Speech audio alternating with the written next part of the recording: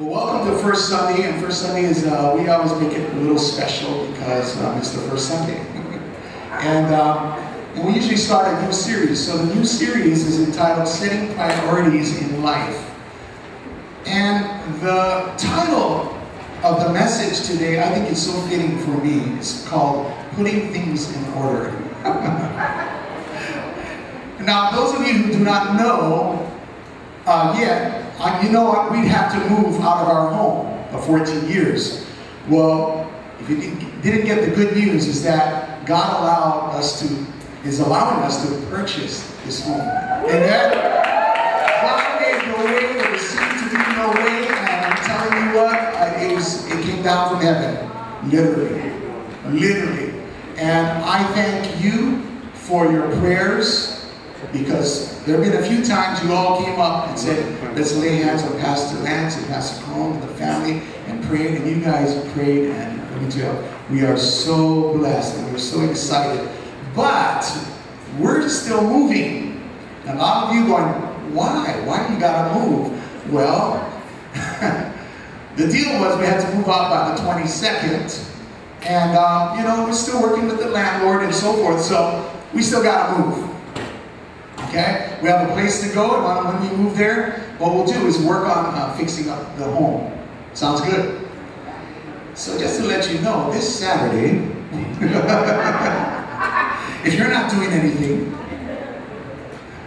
we're going to be giving away a lot of stuff.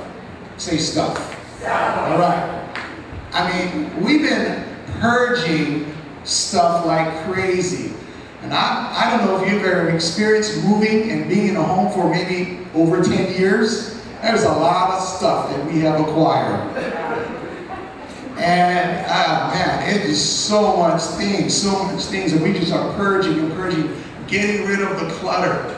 So we just invite you to come to our home, 8:30, if you want to come by and look at our stuff. One man's junk is another man's treasure. You might find treasure there, and you know, have fun. And yeah, we're just going to be doing stuff like that this Saturday at our home. But again, God was reminding me as we were going through the stuff, a lot of clutter is that sometimes we acquire so much things in life, and then we forget about it. We forget about the things that are hidden. You know, we're pulling out old things and pictures, and I went in our kitchen and I cleaned out our whole kitchen cabinet, and I looked at this bowl and I said, do I really want to save this bowl that I haven't seen in 14 years? I mean, really. There's been stuff sitting in there for 14 years I've never used. And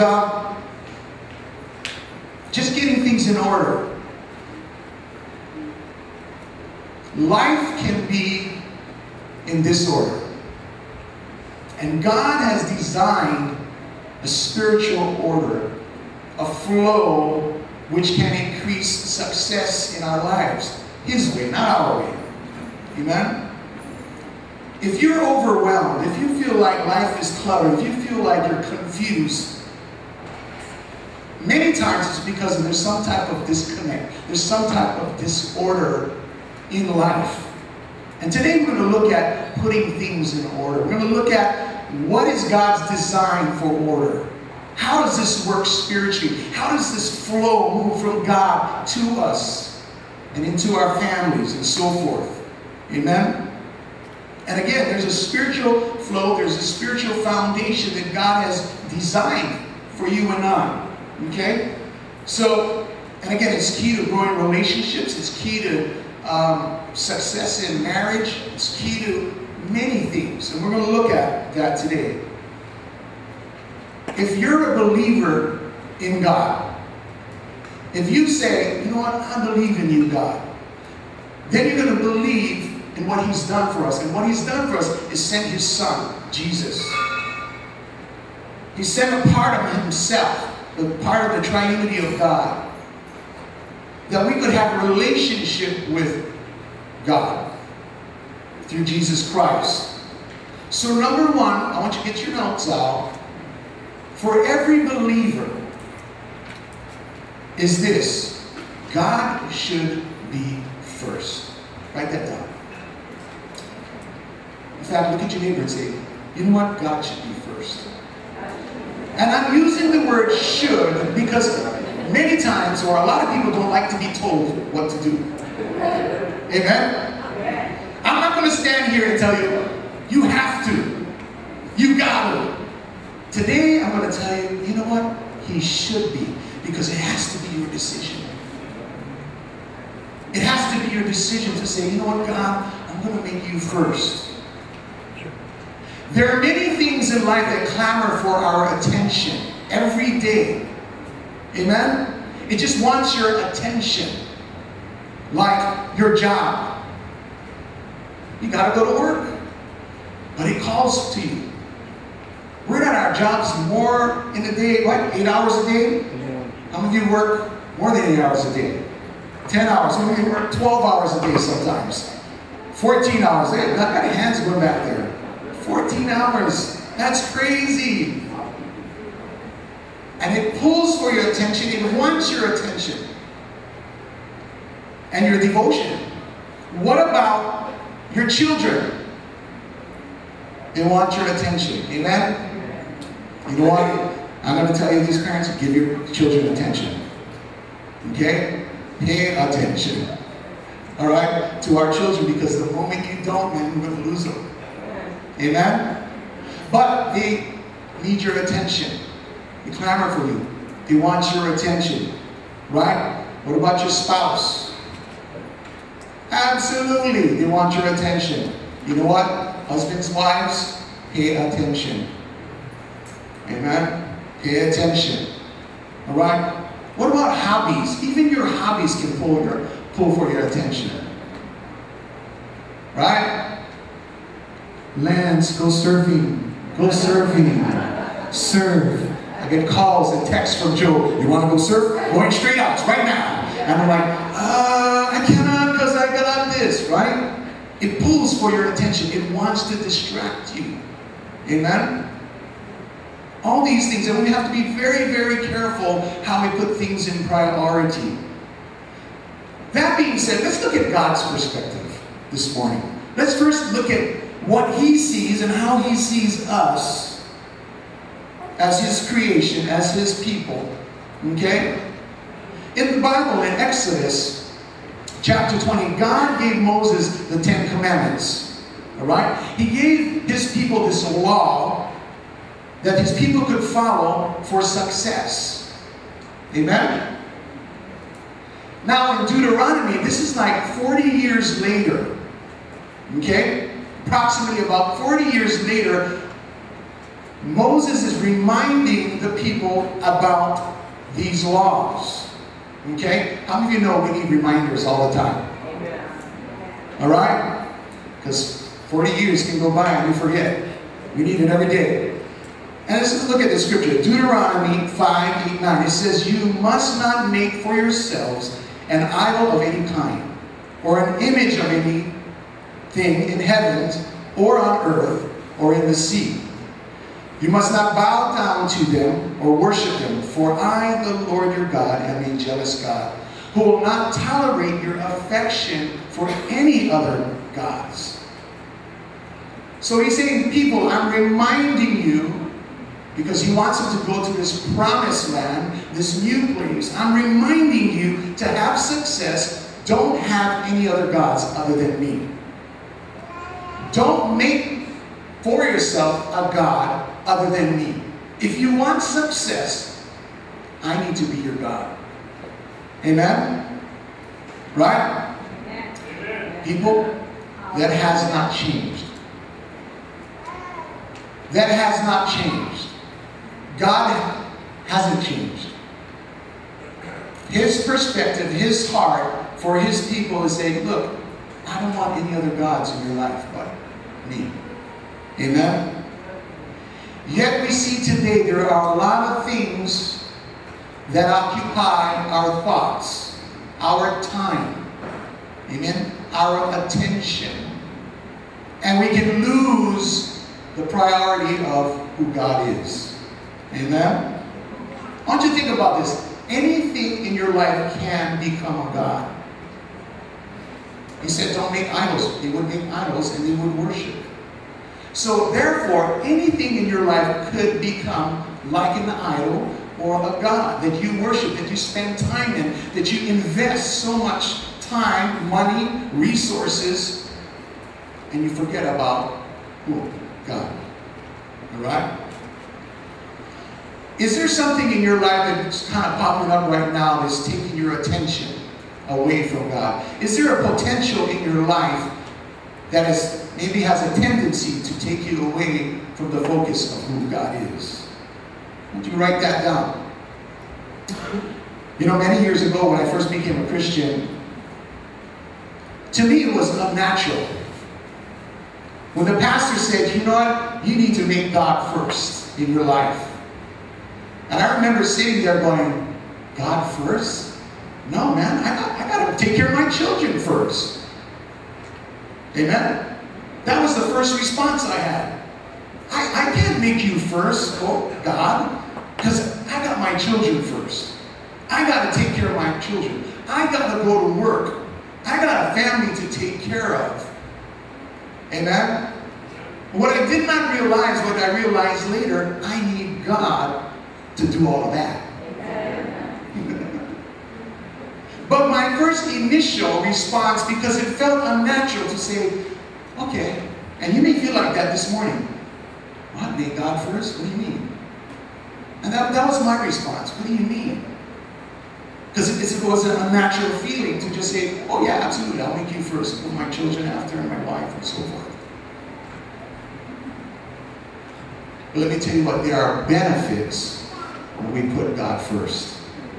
Amen? Look at your neighbor and say, there are benefits. Look at somebody else and say, you know what, there's going to be benefits. I'm going to learn about these benefits. Okay? I'm going to learn about the benefits of making God first. Okay? And that again is having a relationship with God, not a religion. It's not about a religion. It's not about coming to church and just having a religion. It's about a relationship with God. Making Him first is having a relationship. And how you have a relationship is through His Son, Jesus Christ. Alright? When you have a relationship with Christ, you have a relationship with God. So that was God's perspective. Let's look at the benefits. The number one benefit is strength. Write that down. Strength. Who does not want strength? I mean, if you're like me, I need strength. I need perseverance. Is there anybody in this room would say to me, no, I don't need any perseverance, I don't need strength? I think everybody needs perseverance and strength. In these times, in your life, in your situations, amen? Especially when you're feeling weak or in failure. When we fail, when we fall weak, when we fail, we become weak, amen? In our hearts. But the Bible says when we are weak, He is what? Strong. He is strong. But making God first gives us that type of strength. Let's read the scripture together. Psalm 73:26. Ready? 1, 2, 3, go. My health may fail and my spirit may grow weak, but God remains the strength of my heart. God, He's my favorite. Sorry. You guys are good. You guys are on it. God wants to be your strength in your heart. I love watching the football scene because you see a lot of people playing with what? A lot of heart. It goes beyond your own physical. Amen? Alright? But when God is the strength of your heart, this is where divine things happen.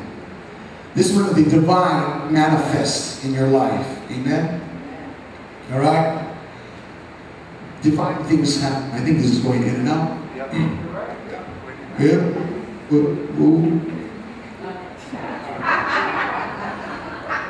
We will still speak. His divine strength helps you to live a life that He's called you to live. To live in a right way, or a righteous way. Not perfect, but in a right way. Amen?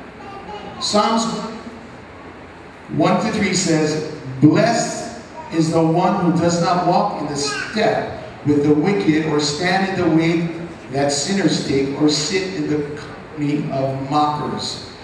What's the context? It's about walking. It's about how we live our lives. Blessed are those who do not walk in that way. But it says here, but whose delight is in the law. In the back. Another one in the back. Orange.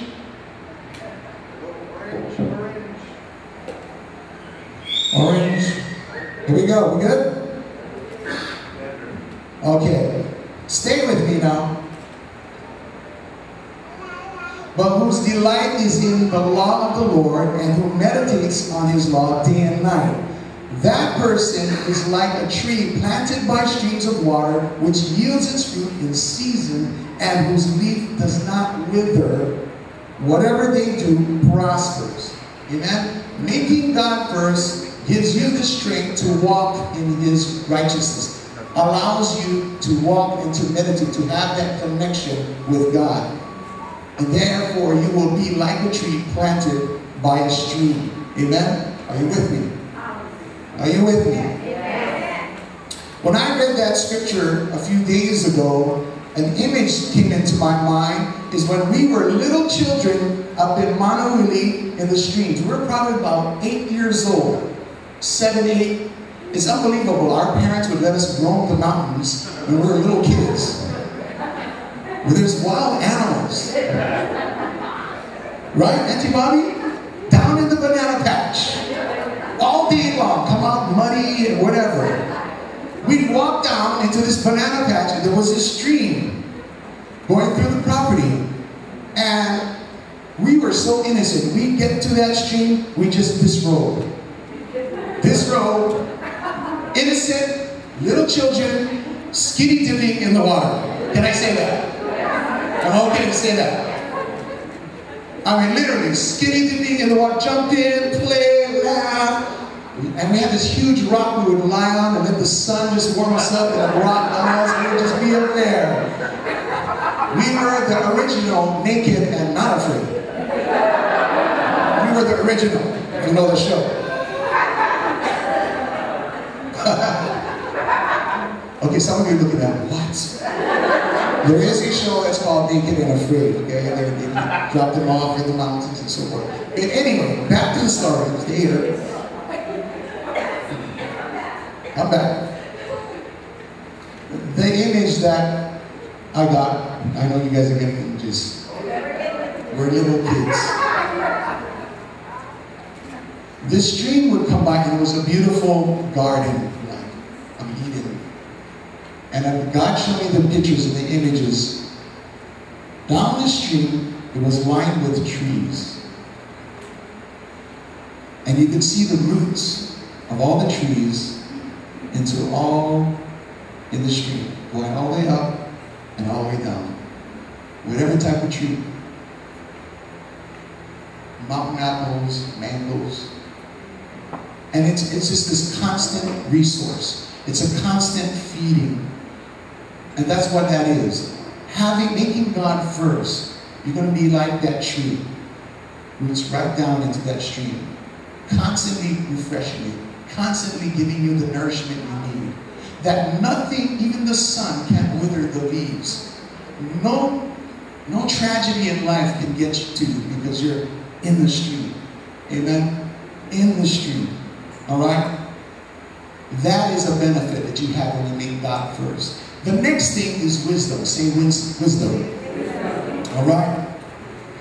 He gives us divine wisdom to help us to make critical decisions. How many of you need to make some critical decisions in life? Absolutely. All the time. All the time. And to be honest with you, most of the times, I don't know what to do. A lot of times people come up to me, Pastor, what about this? And I just say, I don't know. Sometimes I just don't know what to do. I don't know everything. You can't know everything. But the Bible says this, for the Lord gives wisdom, from his where? His mouth come knowledge and what? Understanding. From the mouth of God, from his spirit, he gives wisdom. Amen? It's a direct link to the gray matter here. Alright? It's a direct link. There's a connection that God can give you the wisdom that you need. Amen? Do you know before I go to bed, there's two things I say before I go to bed. And my wife can probably hear me moaning it sometimes. This is what I say. I say before I go to bed, oh God, help me. I need you. When I wake up in the morning, I say, oh God, help me. I need you. Two things. Every day. And it's not only just habit, it's how I feel. It's not become a habit, oh I have to say this, or I have to pray this. No, because it's how I feel. It's the connection, it's the direct connection to God, the relationship to God, because he is first. And I just say, oh God, help me, I need you. And maybe you're there. You just need to say, God, help me, I need your help. I need wisdom. I don't know what to do. When we were told we had to move, and here's the date we got to move out, all I said was, God help me. I don't know what to do. But he will give you the wisdom that you need. When to move and when not to move. Do you know that we turned down 2 rentals in less than 2 months before God showed us what we needed to really do is to purchase the home. We had 2 rentals ready to go, signed. We literally drove up to the house and talked to the neighbors, went home, and God said, no. What is that? Wisdom. It's a connection. Amen? We had another home that they were willing to do these things for us, and it wasn't right. What do you need? What wisdom do you need? You need the connection.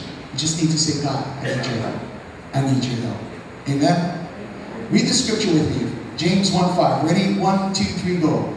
If any of you lacks wisdom, let him ask God, who gives generously to all without reproach. And it will be what? Given him. Ask God.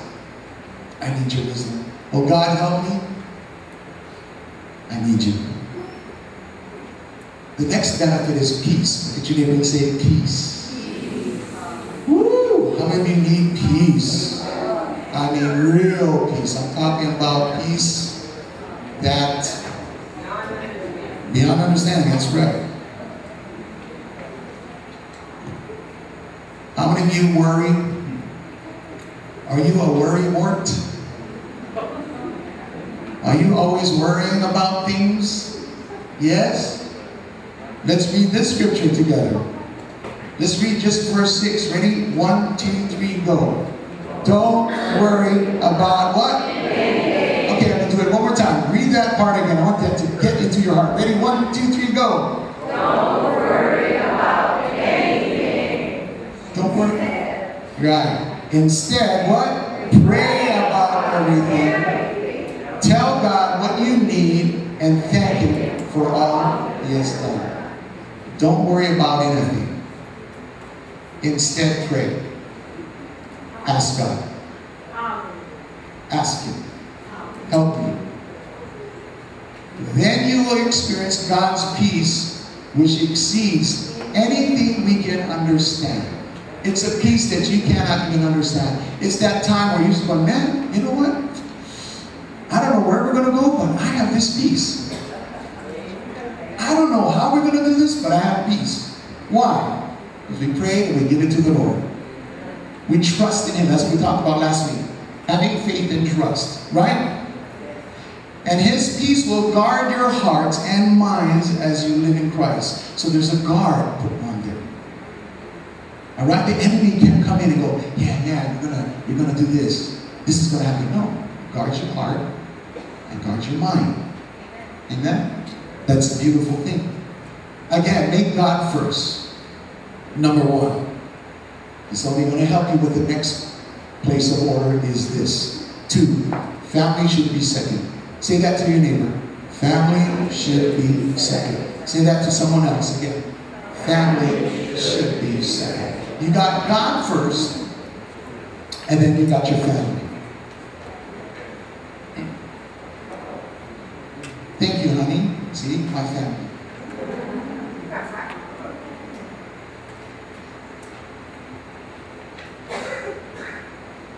If you look here in your notes, it has a husband and a wife. Ephesians 5:21 to 33. Talks about husbands, love your wives as Christ loved the church. Right? As Christ is the head of the church, so is like the husband. It says, wives, submit to your husbands as unto the Lord. So there is an order in marriage. Ephesians 6 talks about children. Children, obey your parents. Honor your parents. It says so that things will go well for you and that you will live long. Obey your parents. If you look at this triangle, this is the divine triangle. As you can see, the husband and the wife, if they're farther from God, what happens? They're farther from each other. Amen? But if you look at the other triangle, if they're closer to God, they're what? Closer together. Amen? So husbands and wives, the farther you are away from God, the farther you're going to be from your spouse. The closer to God, the closer you're going to be together. Amen? The enemy tried to steal and destroy this triangle. Right? You got the other kind of love triangle. That's in error. This is the godly kind of triangle. Amen? Alright? Look at the covering. A covering of Christ. Under the covering of the husband and the wife.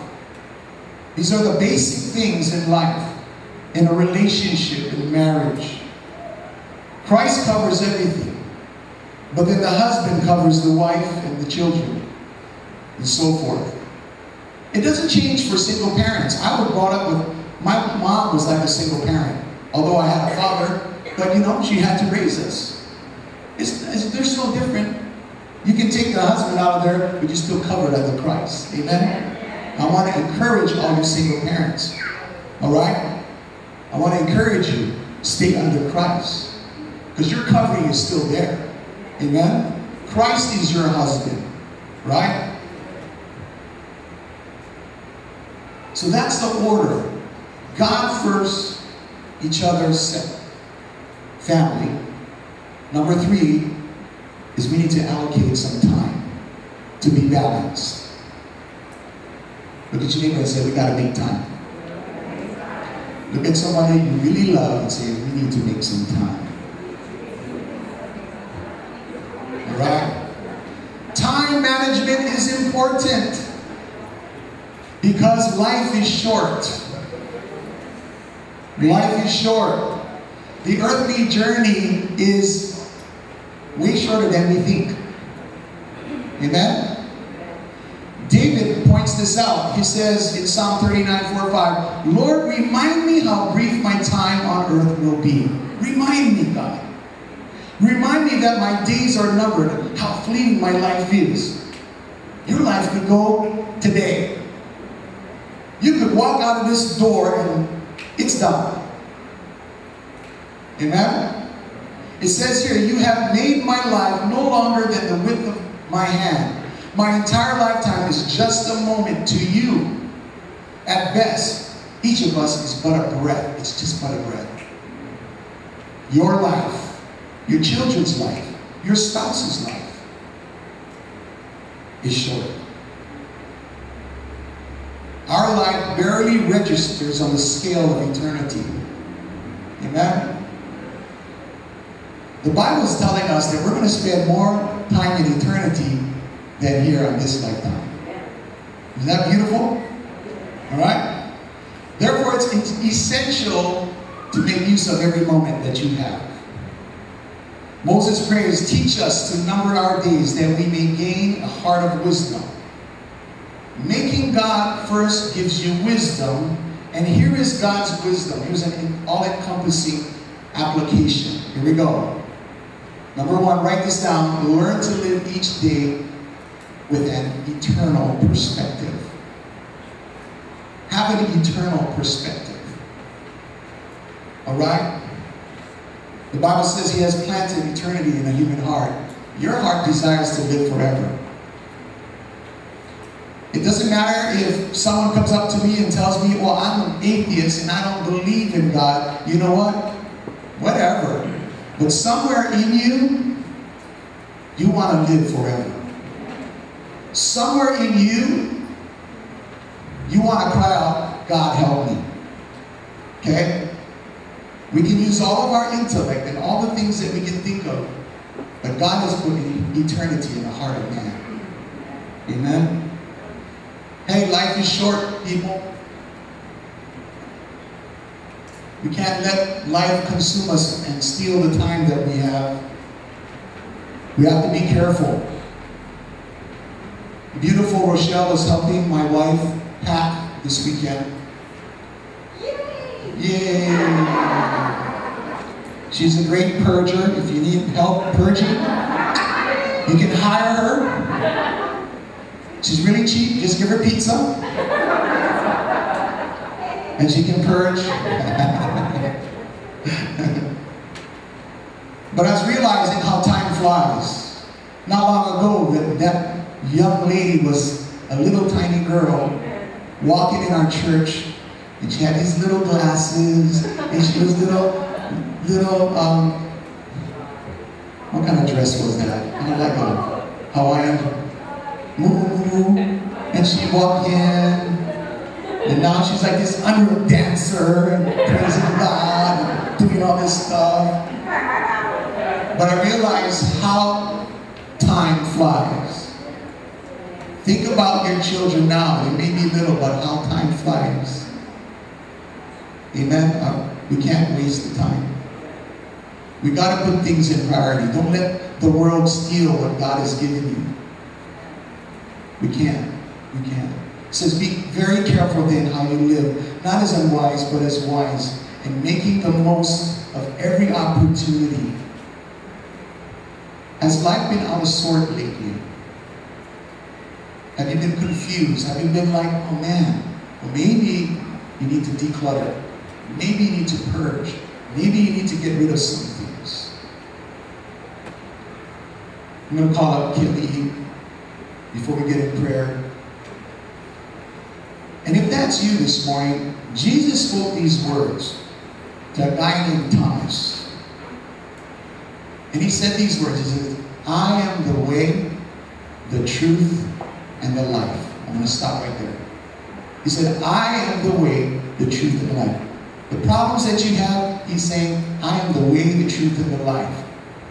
And in the context of the scripture, he was talking about eternity with Thomas. Thomas was saying, where are you going to go? I don't know how to get there. He said, I'm going to prepare a place for you. He says, I am the way, the truth, and the life. Let God, Jesus Christ, be the way, the truth, and the life. You need help in your relationships, your home. He's the way, the truth, and life. You need wisdom. He's the way, truth, and life. You need strength. He's the way, the truth, and life. You need peace. He's the way, the truth, and life. Amen? Let's pray. Let us pray.